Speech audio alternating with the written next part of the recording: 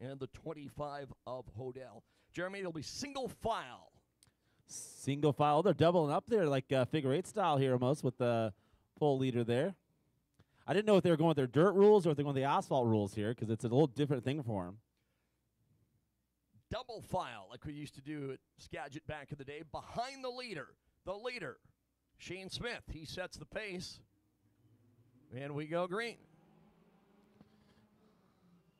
Volbrick drives to the inside that time. Down the backstretch, it's Smith, then Volbrick. Volbrick trying to shoot to the inside there. A little contact between the two. They come around the Uke tire. It's Volbrick on the inside, Smith on the outside. Yeah, the 91 of Rankin right there. Margison hard on the brakes. He tried to move into third. Rankin would have none of it. Look at this race for the lead. Side by side, Volbrecht, your new leader. Volbrecht, your new leader. Rankine trying to close in there as well. Marginson going to close the gap in there. Smith, though, shoots back to the inside now. That inside lane, the fast lane around here. But Volbrecht not giving up right there. Balance side by side. Rankine going to make their three-car battle for the lead. Here comes Marginson. Working lap number 6 of 25 on the tight 5th mile. Volbrecht, Smith, Rankin, Marginson, Larson. Any one of them could win this thing.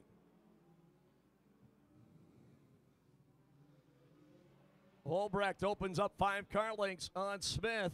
Side by side for third now. Rankin and Marginson. Larson and Jones. Oh, Jones with a problem. Off the track at turn 2 into the marbles. He'll drop way back.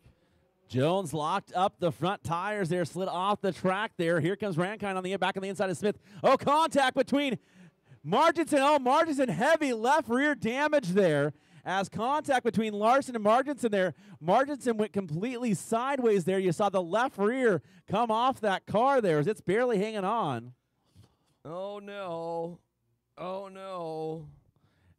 Marginson not happy with Larson. You saw the hand gesture there. And I don't care what kind of racing you are.